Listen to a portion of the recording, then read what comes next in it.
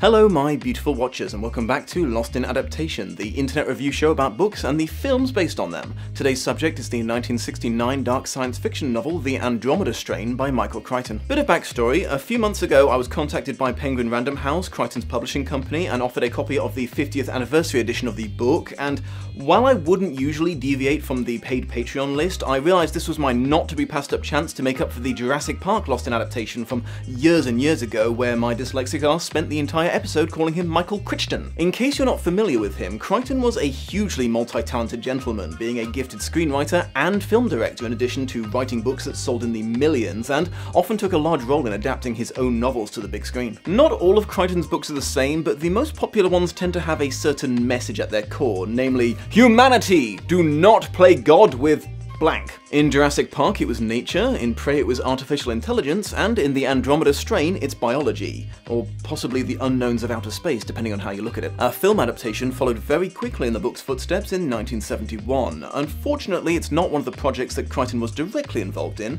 The rights to the story were bought out by Universal, who hired Robert Wise to direct. To Universal's credit though, they also brought on Nelson Roosevelt Gidding, a man known for being very good at adapting books into film, to write the screenplay, so this was evidently not intended to be a project devoid of respect for the source material. As usual, before getting into the adaptation, let's talk about the book and the film's individual merits and flaws. The Andromeda Strain was one of Crichton's early big hitters, almost instantly rocketing up all of the bestsellers lists. It's presented as a novelization of a recently declassified document. I was amused to read the fictional disclaimer saying that because all of the people involved in these events were often as stupid as they were brilliant, they would inevitably end up being offended by this retelling. I don't know how many of you will actually remember my Jurassic Park book review from way back when, but in both of them, Crichton decided to illustrate his book with like very simple drawings, or occasionally just present the information in his book in a different than usual way, you know, mixing up the format a bit. Because of this, I was kind of curious to know what the audiobook would be like, so I downloaded the one off Audible, and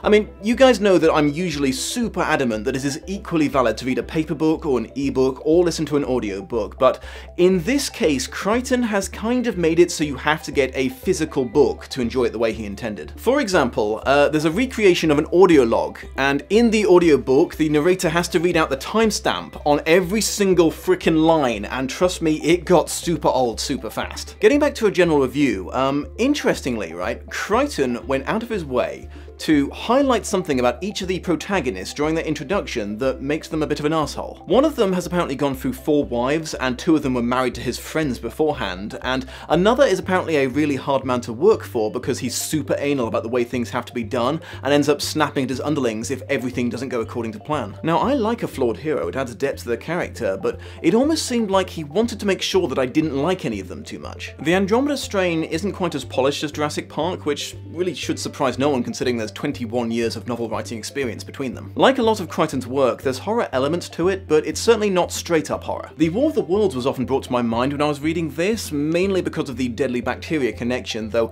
of course in this case it's flipped and humanity is being assaulted by an alien pathogen instead of aliens being brought down by Earth viruses. A lot of this book is given over to describing scientific experiments. Now, don't get me wrong, I love science and science fiction, but I got the distinct impression, you know, just judging from the amount of time and enthusiasm that he poured into it page after page, that Crichton really loves science. Like, he really, really loved it.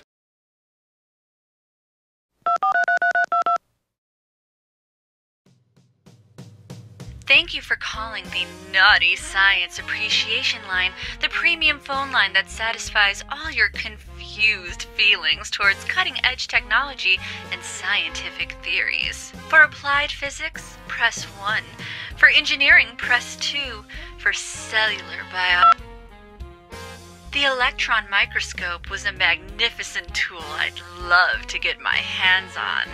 First developed in 1931, it uses a beam of accelerated electrons as a source of illumination. A quick word of warning before I move on to any film footage. I know some people can get quite upset at the idea of live animal experimentation, so I feel I should warn you that this film has some very realistic images of just that, so you might want to keep that in mind before watching this review. And this film is known for its unusual employment of the split screen. Adaptation. Whether you like this or hate it is up to you, but hey, at least they were trying something different. I super appreciate how much effort must have gone into this production. I try not to harp on about CG too much, as that's kind of every other internet critic's thing, but I have to confess, seeing a film that predates it and, as a result, has real helicopters, real sets, real mechanical arms, real animals, real babies, real towns with, well, realistic bodies littered around it is a nice change. An unfortunate downside of the film is the utterly obnoxious scoring and Foley work. It's hard to describe, and unfortunately I can't play a clip of it because that's like a beacon for the copyright bots to swarm me, but for some reason they decided to inundate the film with semi-computerish whirring and buzzing noises. The Andromeda strain itself is represented by an alarming screeching noise, and there's several scenes with a crying baby, and that little bugger is drowning out the actors trying to talk. Middle-aged ass. Middle-aged ass. I hope you get a good look at this middle-aged man's ass. In 2008, a second adaptation took the form of a TV miniseries, but it was crap, so let's talk adaptation about the film. Usually, upon getting these sorts of results from the Patreon survey, I would feel inclined to do a plot synopsis to bring everyone into the loop before starting the comparison, but this film is so freakishly accurate to the plot of the book it renders that entirely superfluous, as this section would just be a word-for-word repetition of it. A satellite orbiting the planet getting knocked off course and crash landing not far from a very small town in Arizona. Slightly later, a pair of US Army soldiers following its signal to the town and finding everyone there dead except for a mysterious old man in white robes shortly before dying themselves. A spy plane making a flyover of the town and confirming that everyone is dead. The local officer in charge calling in the code word wildfire to the higher-ups. Wildfire turning out to be a contingency for dealing with the containment of a deadly virus or disease being brought to Earth from space. Once activated, 5 expert scientists and doctors are brought to a secret high-tech underground lab to figure out how to contain or cure the outbreak. Doctors Stone, Levitt, Burton and Hall being grabbed by the military, but the 5th member, Dr. Kirk, being in a poorly timed hospital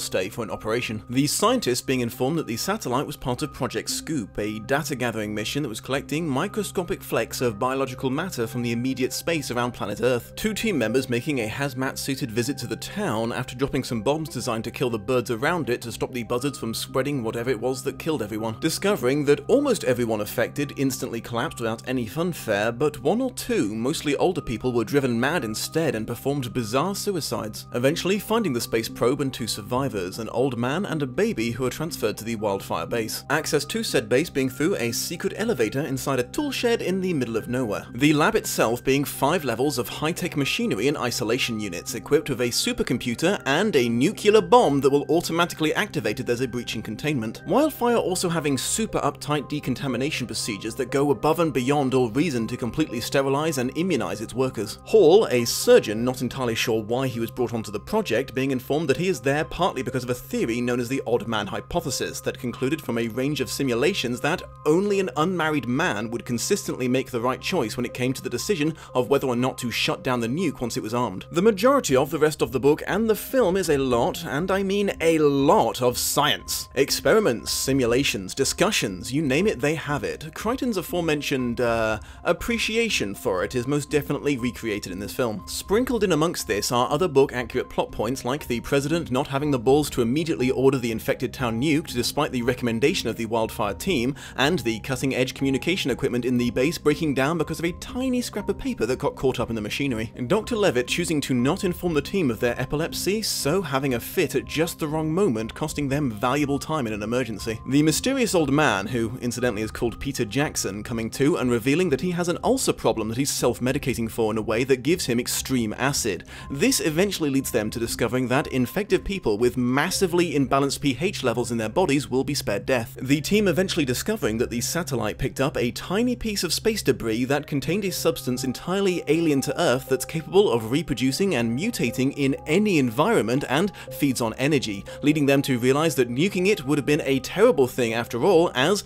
it would have turned it into goodness knows what while simultaneously providing it with all the energy it needed to spread around the world instantly. The Andromeda strain mutating into a completely new organism that's harmless to humans but eats a certain type of plastic, causing an Air Force jet to partially dissolve and crash, and a containment breach within Wildfire, activating the nuke bomb countdown. Due to an incredibly stupid design oversight, the only guy with the ability to shut it off getting trapped on a level with no panel installed for him to insert his key into, forcing Dr. Hall to climb up a shaft filled with defense mechanisms designed to stop lab animals from escaping. Dr. H, despite tripping balls on tranquilizers, getting to the shutoff just in time to stop the base from exploding. I was super happy and amused to see that the film included the super janky voice recognition software that frustrated all users, something of a clairvoyant prediction by Michael Crichton. In an interesting adaptation choice, the film follows the book's format of not strictly linear storytelling as well, flashing back to past events and forward to post in short bursts in a way that you don't often see in a visual storytelling format, unless that's like the whole gimmick, you know, like Lost or something.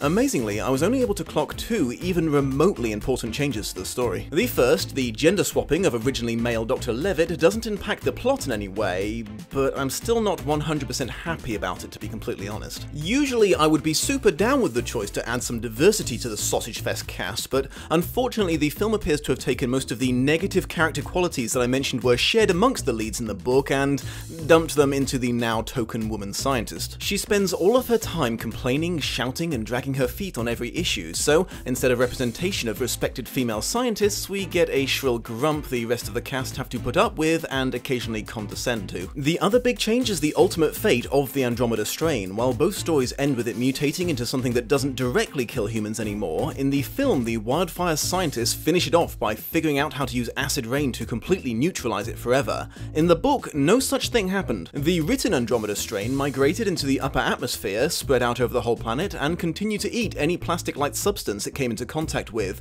causing the deaths of several American and Russian astronauts attempting to return to Earth. Basically, the book ends with humanity surrounded by a barrier preventing them from flying too high from now on, and all space exploration being put indefinitely on hold as a result. An arguably darker fate than the "what if this happens again" note the film left off on. Some of the next few things I usually wouldn't even bother mentioning, but it's pretty slim pickings in this section, and I like to make these videos at least 10 minutes long. Hall goes on the away mission with Stone instead of Burton, and when they meet Jackson, he briefly brandishes a knife at them. The film also plays him up as more of a creepy pervert than he was in the book. This leads to the other gender issue of the film, as the only other woman with any decent screen time is a nurse who finds it charming and amusing when old men grab her ass. I know this kind of behavior isn't out of place in this time period, but it just irks me to see it added to a story that didn't have it before. In both versions of the story, it's revealed that the government was collecting space viruses to use in biological warfare. However, the film handles said reveal with more dramatics. I got the impression that none of these scientists were even a little surprised to learn that the government was up to such shenanigans in the book, and for their part, the military adopted a "yeah, we're doing it, fuck you, it's the Cold War" stance on the matter. You know when you hear a really bad joke, and you know it's not funny, but you laugh anyway and then kind of hate yourself? If we're eliminated, the aircraft and pilot will have to be sterilized. Oh, wait a minute.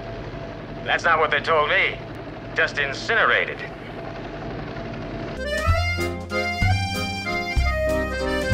Again, there's a few things here and there, but legitimately not a lot worth mentioning. I got some serious House vibes from the book. They have a medical mystery to solve at high stakes and incorporate jargon in a way that's designed to let the PhD and MD lacking audience keep up with it. While I got some similar feelings from the film, they left out one thing in particular from the book that cemented the comparison for me, namely the classic random word used offhand that sparks a eureka moment. Damn it, we can't find any connection between the old man and the baby. Every experiment we try is so meaningless we might as well be wailing like the wretched child. Wailing?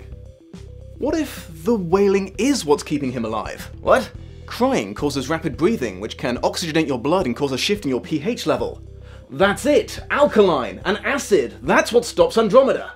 Final thoughts. This film is as close to an exact recreation of the book as I've ever seen on this show, something that I have over time and experience come to realize isn't necessarily the best thing for an adaptation. I know this is Adaptation 101 and I've discussed these things many times before, but just in case there are any new beautiful watchers in the audience, films are shorter, there's a lot more emphasis on show don't tell, you can't just be told what the cast are thinking and feeling like you would in written form, and it's a lot more jarring if it's not told in a linear format. This film doesn't really account for any of these things, and it suffers for it. Subjective complaint, but I think the over-reliance on scientific experiments to make up most of the story is even more obvious in the film, as you can't skim-read paragraphs of it and it drags a bit in places as a result. That said, there are of course some advantages to hyper-loyalty as well, namely the book was popular for a reason, and at least some of those reasons are going to transfer over to the film. As I mentioned at the start, I super appreciate the colossal effort that must have gone into making this film and all its practical effects, and even if I don't think it was entirely a good thing, the adaptation critic side of me can't help but be impressed by their extreme attention to detail when it came to recreating the book. If you enjoyed reading The Andromeda Strain and would like to see it, just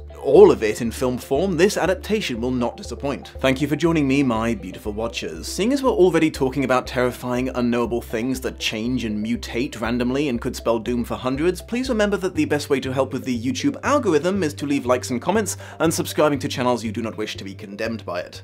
See you soon. As the wavelength of an electron can be up to 100,000 times shorter than that of visible light photons, electron microscopes have a higher resolving power than light microscopes and can reveal the structure of smaller objects. Much love and appreciation to my patrons of honor, Aaron G. Dunsill, Sasha I. Edwards, and Shelby Holtz.